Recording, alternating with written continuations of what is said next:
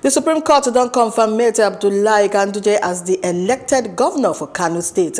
The five-member panel threw away the appeal and cross-appeal when the People's Democratic Party, PDP, and their candidate, Abba Yusuf, filed for November 22. The Court of Appeal inside Kaduna reconfirmed Ganduje as the duly elected governor for Kano.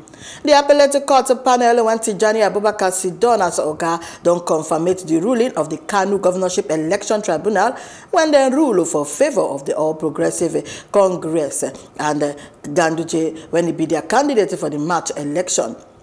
The Independent National Electoral Commission INEC don't declare Ganduje winner of the election and say he gets 1,033,695 votes. Then Yusuf, in closest rival, gets 1,024,713 votes. Amala Mohammed Garba, Kano State Commissioner for Information Plus Culture, don't tell the People's Democratic Party supporters for the state to accept the Supreme Court verdict which confirmed the re-election of Governor Abdullahi Ganduje inside good faith.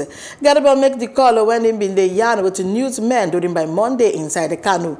Then call on the party supporters to stay calm, plus make them maintain peace for the state. According by Garba, Ganduje victory for the Supreme Court na the will of God and the desire for the people of Kano State. The commissioner still say the victory na the real confirmation of the state's journey to the next level.